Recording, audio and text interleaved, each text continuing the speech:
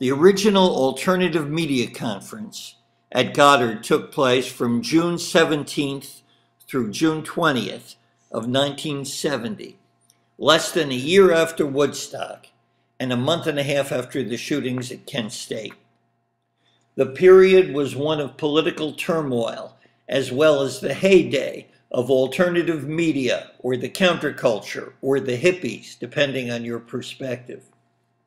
I had been working in freeform radio since its very beginnings in 1963, first with Bob Fass at Radio Unnameable at WBAI in New York, later at KMPX and KSAN in San Francisco, the first commercial freeform stations. After that, I helped introduce the freeform format at WFMU in New Jersey and CKGM-FM, later Shom-FM in Montreal. I graduated from Goddard in 1967 and received a Master of Arts in Teaching from Antioch's Putney Graduate School in 1969. In January of 1970, I approached Jerry Witherspoon, the president of Goddard, with the idea of an alternative media course that would do more than deal with the subject in an academic context. Students would pursue a real-world project. I proposed two possibilities. One was an FM radio station for Goddard. The other was an alternative media conference. Jerry was enthusiastic, and we agreed that I teach the class the next semester, beginning in March. I proposed the two ideas to the class of about 15 students and asked them to vote for either the media conference or the radio station as the semester project, and the media conference won. It was the work of the students in that course that made the Alternative Media Conference possible. Every major decision was made with class consensus and Goddard approval. The college agreed to make the school available for the conference in late June after the semester had ended. We promised Goddard that we would take precautions to prevent the conference from degenerating into an out-of-control pop festival. We would not publicize the event in the media. We would send out specific invitations to key movers and shakers in radio, video, and film, alternative newspapers, underground comics, and the movement, the areas where the alternative culture was emerging. We asked each invitee to tell no one about the event. If they wanted someone else to be there, we asked them to tell us, and we would invite them. Amazingly, this crazy idea worked. The conference was a shared secret until the event took place. A large percentage of those invited chose to attend. Mike Bradford and two other students volunteered to go to the West Coast to visit appropriate media figures and urged them to come. Goddard agreed to return their room and board to finance the trip. Mike, now the producer of Alberta, Canada's Central Music Festival, remembers the three traveling from Plainfield to the West Coast in a VW Beetle and promoting the Alternative Media Conference to every radio station, record company, and alternative press and media outlet they could find from Vancouver to San Diego. They even spent an afternoon with Ken Kesey shoveling compost on his garden, met with Ben Funk Torres at Rolling Stone when it was still a 25-cent tabloid, and with radio pioneer Big Daddy Tom Donahue and a host of others. As word got out about the conference, several prominent media people came to Goddard to help in the planning, including Augie Bloom, then National Promotion Director for RCA Records, Danny Goldberg, then a columnist for Billboard magazine, Mario Medias, known as the Big M, then promotions director, then FM promotions director for Atlantic Records, and Jeff Sterling, then owner of several Canadian radio stations.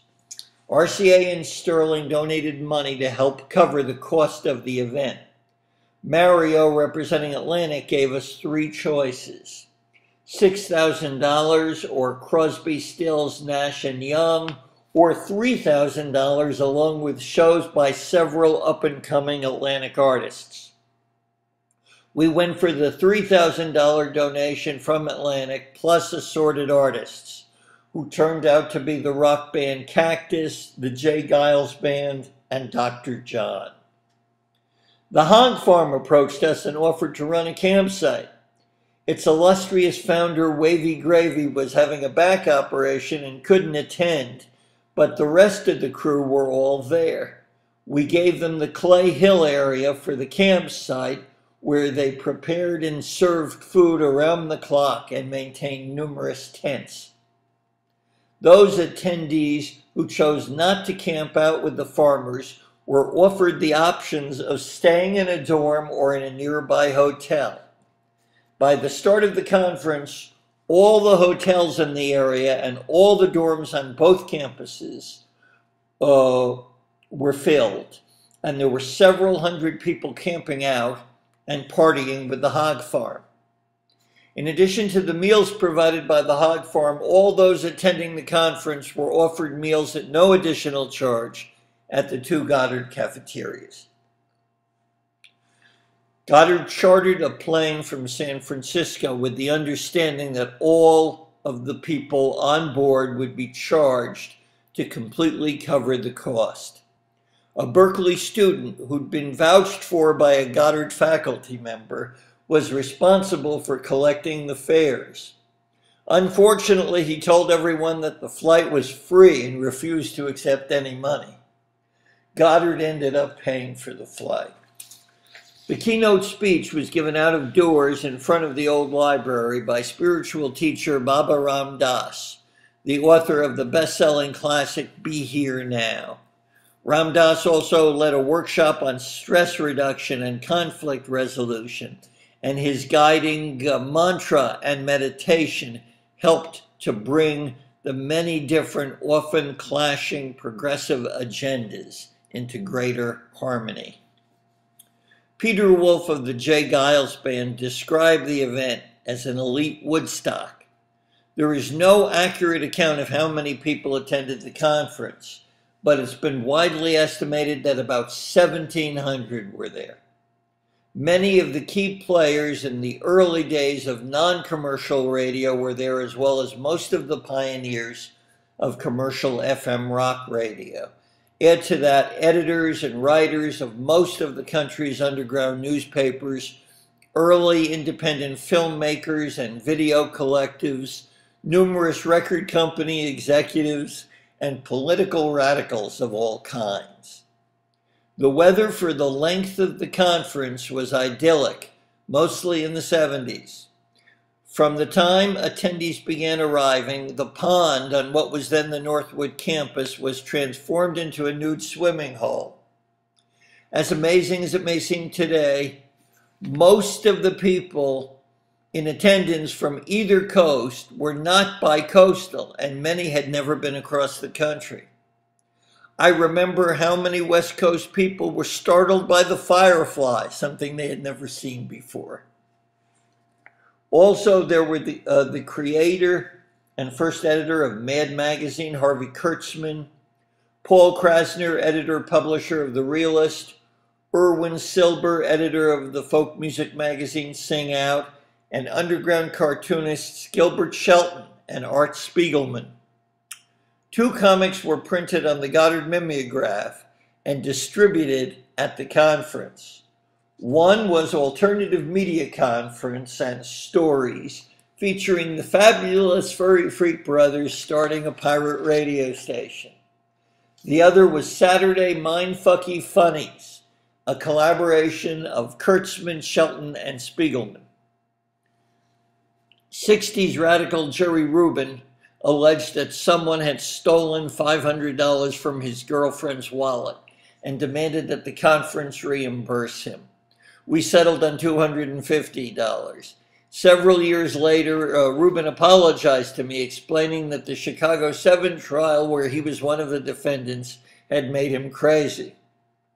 But everyone had been acquitted the previous February. The one notorious event happened at the very end of the conference, at a comic book seminar in the basement of the new library, featuring a panel including Kurtzman, Shelton, and Spiegelman. Quoting Danny Goldberg from his book, Bumping into Geniuses, just as Kurtzman was beginning to describe his take on the Woodstock culture his work helped to spawn, a couple disrobed and started having sex on the floor. Several attendees started clapping their hands in rhythm with the couple's movements. In response, two feminists angrily yelled at the lecherous attendees to stop clapping. Kurtzman and the other panelists looked perplexed, and the crowd that had come to hear them quickly dispersed, unquote. Despite that one notorious event, the overall reaction to the conference seemed positive. There were dozens of reviews, most of them positive. The only negative article that I know of was by Al Aronowitz, writing in his daily column in the New York Post. Aronowitz is best remembered as the friend of Bob Dylan's who turned the Beatles onto marijuana. I was a resident student at Goddard a few years earlier when Aronowitz, then an unknown writer, had shown up at the college without notifying the school, asking questions of the students for what he said was an article he was writing for Playboy. The word around the campus was this guy was a narc, to use the terminology of the time. I informed the college's publicity director, who confirmed with Playboy that Aronowitz was writing an article for them.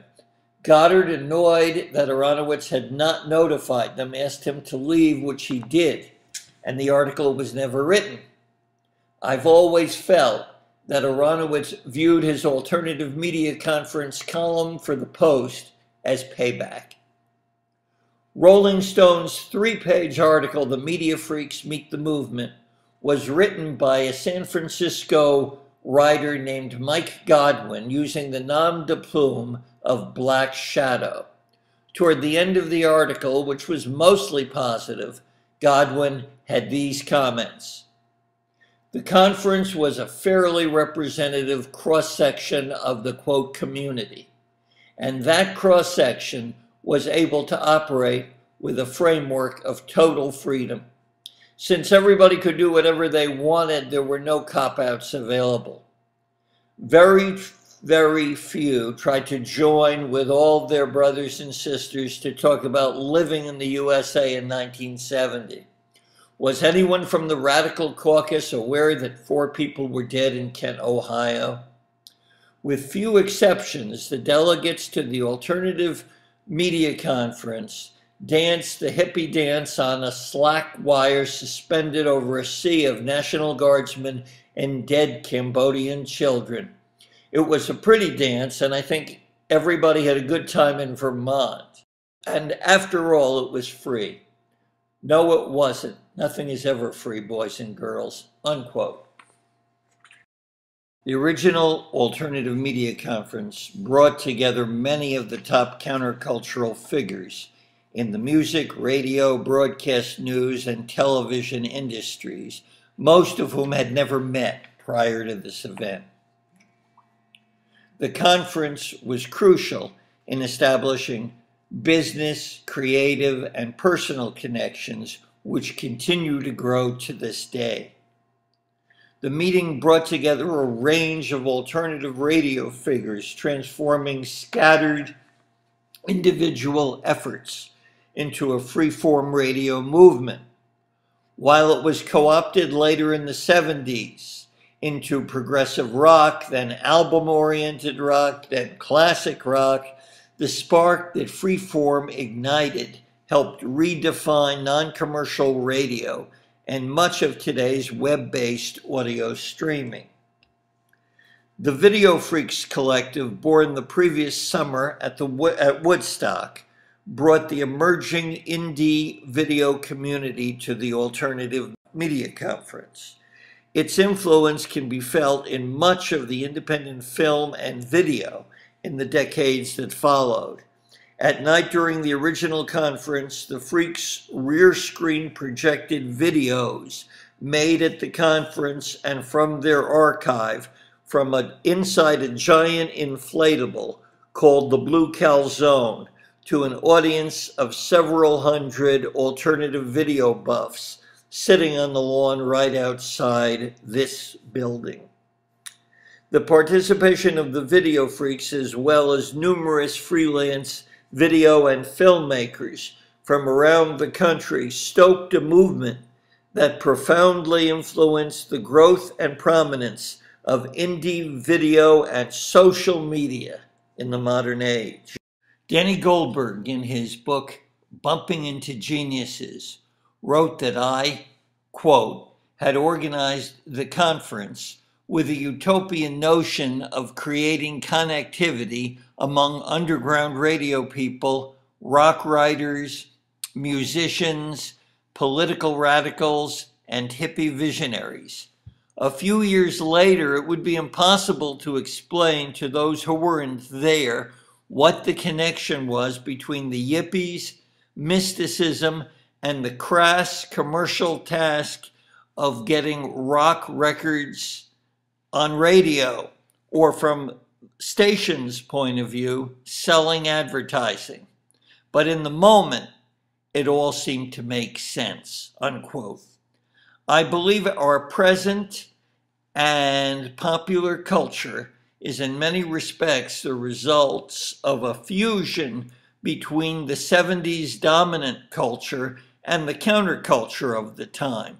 The innovations and ideas that stemmed from the conference have in turn created changes that many participants believe extend beyond even the impact of Woodstock.